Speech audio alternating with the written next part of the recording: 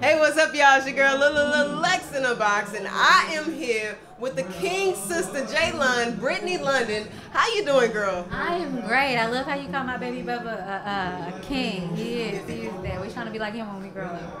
I know that's right. Come on, baby brother. All right. Well, I'm so happy to have you here, part of 214 Day, so I want to say welcome, welcome, welcome. You had your short film screening here, the first American screening here. The film is called DUVAR. Can you tell us a little bit about DUVAR? DUVAR, right. So DUVAR is a short film that I wrote, produced, and directed. I didn't mean to have that many hats, but it ended up happening that way. And it's based on Francois Miller's story. I went to school with Francois Miller, and it was just a story that I was very, very, interested and drawn to. And it's about what happens to a young man when he is trying to save his daughter, trying to resuscitate his daughter's life, and what happened when goes awry. Ultimately, he was charged for capital murder for his 4-month-old. Mm-hmm. Now, I watched the screening out with the audience, and I noticed such an emotional reaction. Everybody was very intrigued. What inspired the film DUVAR, and why is it called DUVAR? So again, it's based off Francois Miller's story.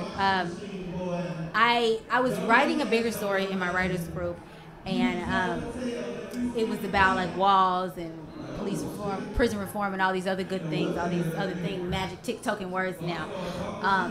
And I found out that DUVAR in Turkish means wall or Muriel. So I decided to name the film that, and then come to find out Francois Miller's middle name is DUVAR. So that's why I went with the name.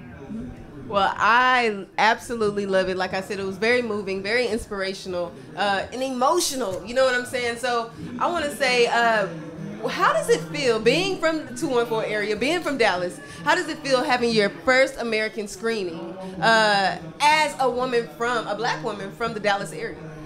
Well, I'm excited. No, this is great. This was actually perfect. I don't think I could have asked for a better screening or a better location for a screening. I am from Dallas. I'm a Dallas native, and the case took place in Mesquite, Texas, so it just felt right. We did have a screening in Paris, France. It was a virtual screening because we won that film festival, best short film in that film festival. So we got screened there, and then it just felt like a natural progression to shoot at 214 Day. And then Justin kind of planned this whole event, and he was like, "Hey, Britt, we gonna show your film there." I was like, "Okay." I'm a little nervous, but I'll take it. So it just felt like a natural progression to me. I know that's absolutely right. You go, girl. I mean, your film is absolutely incredible, and we love it. Tell the people, how can we keep up with you? What's your social media? Can we follow you on YouTube? Subscribe? What can we do to keep up with Brittney London? Man. Okay, that's a really great question. I'm starting a nonprofit organization called the Black Lotus Project, and it is a nonprofit organization that uses art therapy to utilize families of incarcerated individuals to the incarcerated individual themselves.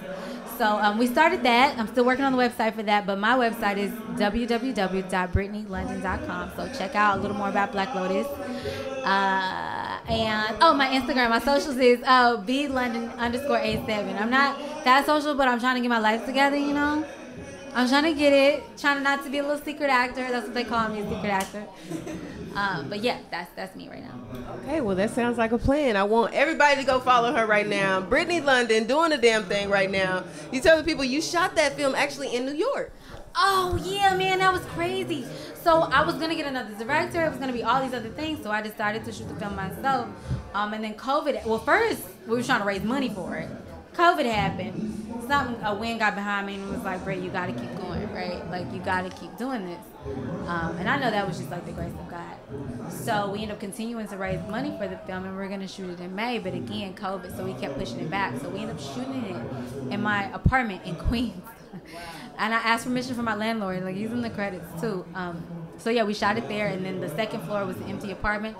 So he let us like do makeup, hair, set, everything. This apartment was huge for New York standards. And we just used my whole apartment building, basically.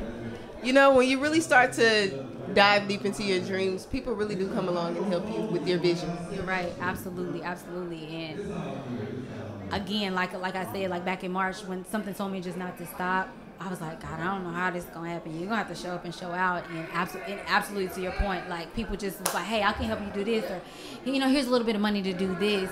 So we were able to raise about $7,000 to shoot the film. And then obviously I put some of my own little ducats in there. But yeah, you're right. I want to say congratulations. Thank you for your screening here at 214 Day. We're so happy to have you back in the city. I know it's probably been a minute. Thank you so much, y'all. It's 214 Day. Jaylon and Mo Classified. Shout out to those two, the hosts. It's Brittney London. It's Lil Lex in the box.